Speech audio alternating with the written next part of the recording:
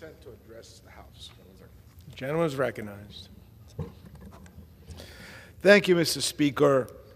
As Vice Chair of the Congressional Hispanic Caucus, I want to highlight some of the ongoing work of our caucus, our colleagues, CHC, and with its working group on migrant families.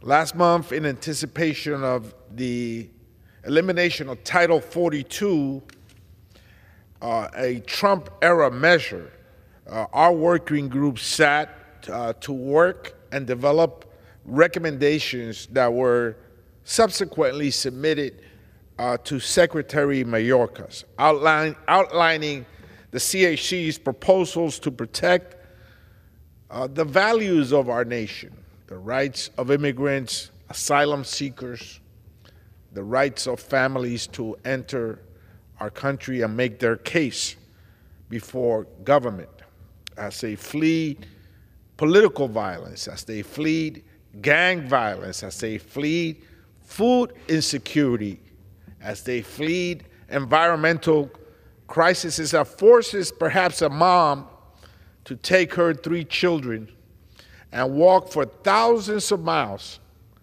to our border. Mr. Speaker, immigration is not a matter that is exclusive of the United States of America. It is a worldwide matter. And mothers across the planet are often forced, and families are often forced, because of violence, because of war, because of environmental crisis, because of food insecurity, to seek a better life for their children. So we submitted a series of recommendations to Secretary Mayorkas. Among them, the first one was not to resort back to the family detention model that was perpetrated during the Trump administration. This model, we know and experts feel, scars children, some of them for life. We saw the photos and the images of children incarcerated in cages during those days, and those children, experts feel, could be scarred and traumatized for life. So we asked Secretary Mayorkas not to resort back to the family detention model, and we were happy to see that he did that. Next, in our series of proposals was to grant and continue to grant the parole program for Cubans, Nicaraguans, Haitians, and Venezuela. Mr. Speaker, there is a crisis of democracy in the Western Hemisphere. And in this chapter of history, it's not characterized by a left-leaning government crisis or a right-leaning government crisis. It is impacting countries on both ends.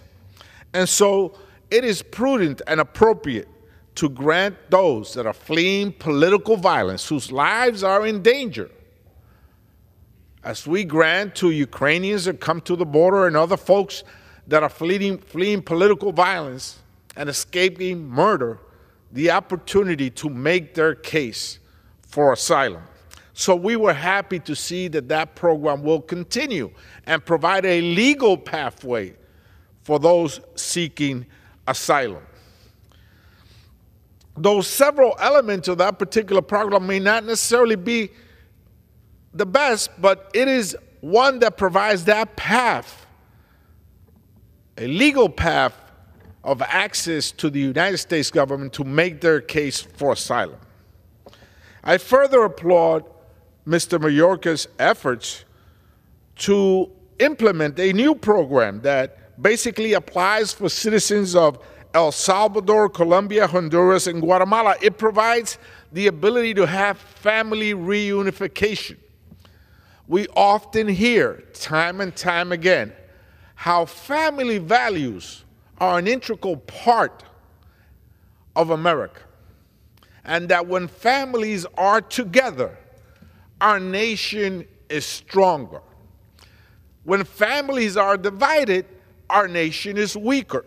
So this particular program will assist in bringing through legal pathways again, providing family reunification efforts and abilities for people, citizens of El Salvador, Colombia, Honduras, and Guatemala. These are both very good programs. Mr. Speaker, I think this is a step in the right direction. I'll yield back the remaining part of my time.